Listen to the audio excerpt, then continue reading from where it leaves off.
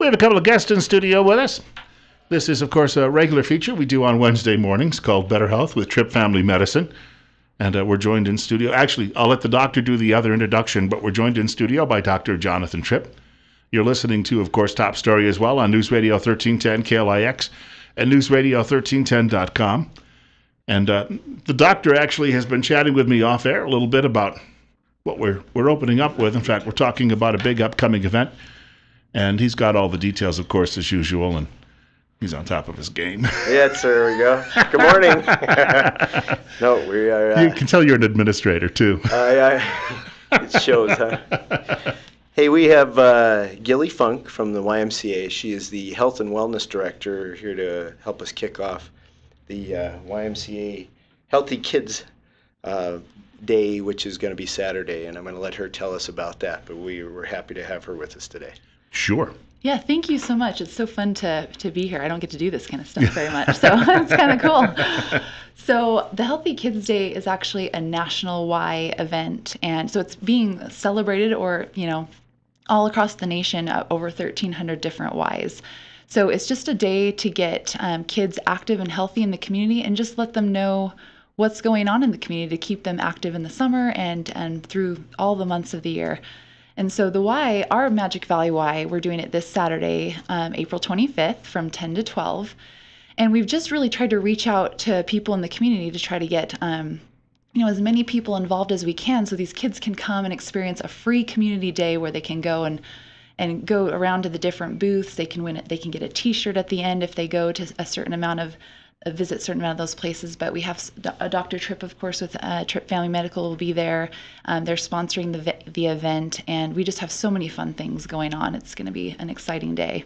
I got thinking about your comments about getting the kids involved, and I was telling the doctor last week that's where I learned how to swim was at the YMCA. Really? But yes. When you're a kid, all you think about is that pool, but there's so much more. In fact, now looking back on it, they had a huge building. The pool was just a small part of it. Right. That there was a lot of activity going on there. I just didn't see it at the time. It's so interesting. So many people say that to me. Like, I learned to swim at the Y, and I love that. That's such a cool thing. And so we really try hard to unite with the community and get as many things involved to show the kids what there is to do. So we have bounce houses, petting zoo. We have lots of different places of things to do for the kids, Skateland, Hop to It, things like that, and just all sorts of fun things. So we're excited. Well, and Saturday, what'll be fun for us is we're going to do a booth as part of the Kids Day activities. It's at the Elizabeth Avenue YMCA. I believe it's actually on the tennis courts is where the booths are set up. Yes, yeah. And our booth is going to be called I Made the Cut at Tripp Family Medicine. And the fun of it is it's with the original intent was we'd do some face painting, which we probably will as well. But we took it a step further, and there's a technique for stage makeup called moulage. But it's basically like when the military or other EMS people stage emergencies or accidents, they create a fake injury on the arm or the face or something like that to indicate what's happened to the victim, and then they do their routine, their triage. But what we're going to do is make little cuts and create them, and a little bit of fake blood, so that especially I think every boy from about age 4 to 10 is going to be all over that booth. But we'll have some people doing some face painting as well. But I just think that's going to be a lot of fun. And then we even created some Band-Aids that are a sticker, really, that say I made the cut at Tripp Family Medicine. So we're going to have some fun Saturday. Yeah, I love that. That's from 10 to 12, right? Yes, 10 to 12. Awesome. And that's the thing, you mentioned the Band-Aids. If you're going to do that, you probably should actually copyright it. Yeah, that's a good point. There you go. Consider it done. Anybody listening, it's already done. When you mentioned the different programs at the Y, the whole idea is, I guess, just to get the kids down there, because if you get them active and get them interested, it's a lot easier for Dr. Tripp, for instance, to work with them as they grow older. Oh, yeah. That's the whole goal. Get kids active in a fun way and get them while they're young, If you do that, then they start to act like Dr. Tripp in his office, and that is when kids come into our office, it's my playtime, and it's unlike any other medical office I've ever been to, and in the fact that once kids get comfortable, they tend to take over the office, and that's actually my objective, that they get to play. So this whole theme about kids, activities, playing, getting out, getting away from their cell phones and their computers is exactly what we're all about. The NFL has that program, and I see that sometimes in the middle of games, the play 60. Just the notion that if we could get the young people to do 60 minutes of that outside every day, without the computer, without an iPad, without television, that it would radically change the lives of a great many of them. Yeah, I've got some statistical information, doing a little background for today that I think will be eye-opening, almost shocking, but at the same time, I want to ask Gilly, as the representative mom in the room, since the two of us really don't fit that, what are the concerns that a mom has, especially when you're looking to your healthcare provider for information? Well, hold that thought for a moment. We'll take a short break. We've got more coming up. Tripp Family Medicine, Better Health with Tripp Family Medicine this morning on News Radio 1310 KLIX and newsradio1310.com. It is 52 at our studios. We're coming up on 8:40. Hope you can stick around.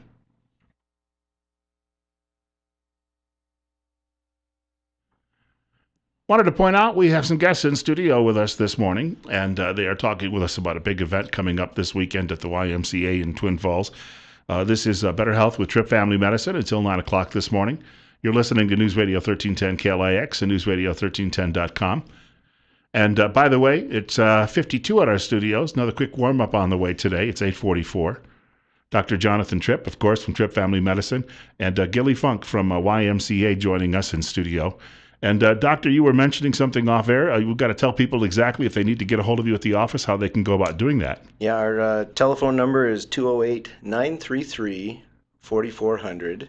So hopefully easy to remember, 933-4400. You can also contact us at Tripp Family Medicine on Facebook, and trippfamilymedicine.com is our website.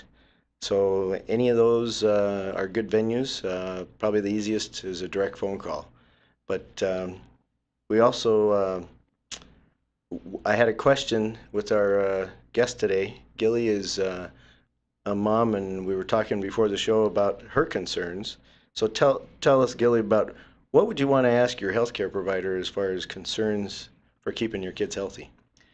Well, one of the things that immediately came to mind is just as school is winding down, believe it or not, just me as a parent trying to think of, how do I keep my kids from sinking into that like video game mode? Because they love it. They love it so much. And I want to allow them to do those things. But what are some fun ways to keep them active? Of course, I'm in that industry too, so I should know lots of things. But I like to hear other ideas, and I know a lot of moms have that concern, how to keep them active.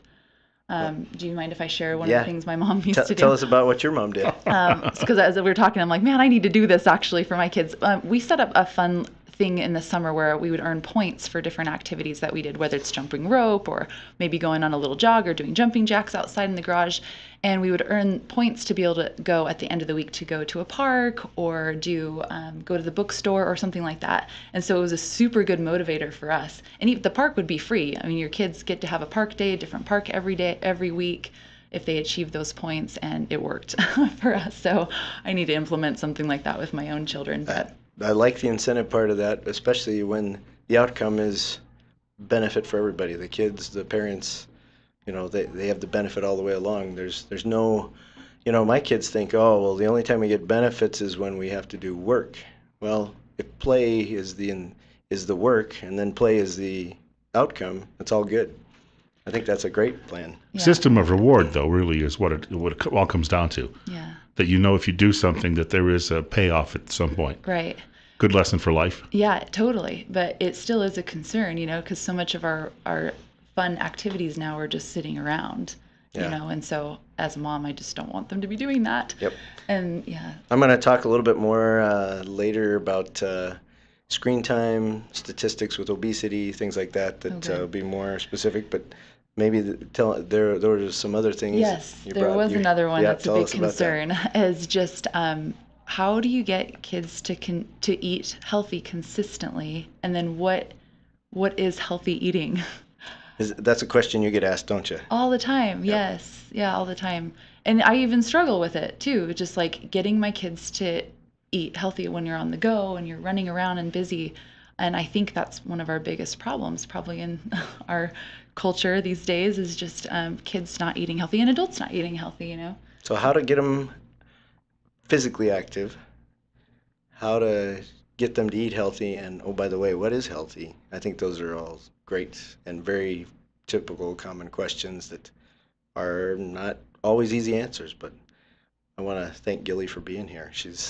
We're excited about Saturday. Want to announce that again. It's the YMCA Kids Day. Am I saying that Healthy right? Kids Day. Healthy Kids Day, and it's at the Elizabeth Avenue YMCA from 10 a.m. to 12 p.m.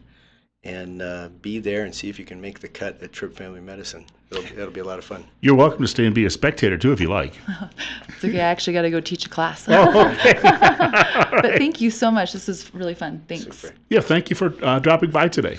Yeah, and Doctor, we were talking a little bit earlier about somebody that you work with that is a liaison with me, who keeps us, I think, well informed about some of the things going on at your office. And I know we had a lot we needed to get to still before we wrap up today. Well, we do. Let me kind of hit the agenda. We're talking about activity levels, the exercise, and getting kids outside, limiting screen time. About the actual nutrition, especially some emphasis on whole foods and avoiding processed foods, and the use of either unorganized or organized exercise programs. Things as simple as play days with other kids, other families. That, like Gilly talked about, going to a park. You know, what better thing to do than take a group of kids and let them have at the park? You know, that's a great one. Organized sports are often a great way, excuse me, for to keep kids busy and involved, and yet I also want to balance that with saying home time and being with the parents. It has a very key balance that needs to be maintained. We sometimes get into competitive sports and lose sight of the fact that the initial purpose of the sporting activity was to be healthy, not necessarily to be the superstar. And I have some kids that have kind of gone both ways, and sometimes we get stuck in that, you got to compete to the next level, and other times we say, what are we doing at the, where are we spending our time? So activity also can be taken to an extreme, but just every day getting outside is probably a key part of healthy kids. Now, let me go to some other quick topics, because when we talk about true health, probably the number one thing on a day-to-day basis that you can try to get a kid to do, and I say try, and that is wash their hands before they eat. Because most of the illness that we contract is either breathed in, like somebody coughing and cold, which I'm just finishing up mine from the last 2 weeks, or like when we get nausea, vomiting, diarrhea kind of stuff, that's usually a virus that we put in our own mouth by touching some other surface and then eating and not washing our hands. So washing hands. And the other one for me would be dental hygiene, because there's a great connection, or big connection, between oral hygiene and long-term health, which is a whole topic we could talk about another time. But if kids have decent oral hygiene, they tend to be sick less often. And so that's true health and illness comparisons. But when we talk about long-term health, from how's their heart going to be, how are their lungs going to work, and how are their muscles going to do? You had an example of a guy, a college roommate. I think you ought to tell us about that. Yeah, he had a pretty sedentary lifestyle as a child, and then he got a job before he actually came to college as a rustabout in Wyoming, and found himself to be terribly sore after the first 2-3 weeks on the job because of all of the activity. But then, within 2 or 3 weeks after that, the soreness went away. So when he left, he realized that he had stimulated those muscles. He took up a workout regimen, 400 push-ups a day, 400 sit-ups, and 400 jump ropes, or repetitions jump roping. It changed his life. And the truth is I've never done 400 push-ups or sit-ups or jump ropes in a day. So I don't want to portray the idea that that's where you got to be considered healthy. But what he found is he had new physical abilities after his work activities, and said, I want to keep this. This is a level I never was at growing up. And so we want kids to appreciate what their bodies can do by being outside more often. And it's true at first, if they're used to being on a video game or their cell phone or watching movies, the initial going, running, and playing tag wears them out, and they're not really excited about it, at least initially. But pretty quickly, their body overcomes the initial trouble, and they start loving the outside. And I think that's huge for the physical body. but in particular, screen time is a big problem with brain stimulation and actually struggles with other academics if we do a lot of screen time that is not academic oriented. I know with my own daughter, when she would be outside and she was playing with the kids, whether it be tag or whatever they were doing, if she did that for a good hour a day, maybe a little bit more than that, also she slept much better at night too. Absolutely. Oh, we find that so much, especially with adults that have sedentary. They're too busy at work or too busy doing this or that, but they can't sleep at night because they can't turn their brain off. And if you get them to do even 20 minutes a day, they sleep so much better. And their health improves because their blood sugar goes down, their blood pressure goes down, their weight tends to drop. Amazing what happens with even 20 minutes a day. But the recommendation for the kids is get them moving for 60 minutes a day. It doesn't have to be all at the same time. But, why not? We have parents in some situations who I think they have to rely on, what do they call them, latchkey kids, though, because you've got single family homes and the like. And it's difficult sometimes for those parents to try and, I guess, motivate the children. Yeah. They're not there.